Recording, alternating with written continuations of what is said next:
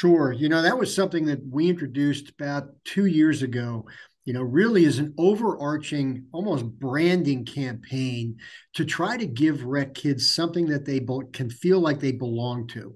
And what we see is, and every state association, every club is going through this, where kids, they get to that 11, 12, 13, they're not going to be on the travel team. They don't think they're going to make high school or college, and they give up, and they don't feel like they're good enough to play. They don't feel like they're having fun. They don't feel like they're able to play with their classmates or teammates, or even in a co-ed environment, and they just leave the game.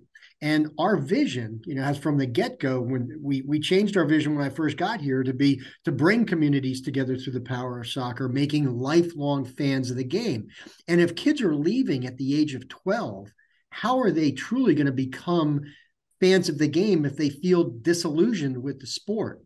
So if we can, and we don't, again, we're working on this now, and we're putting this information out and working with all of the state associations, clubs, whoever has, great ideas.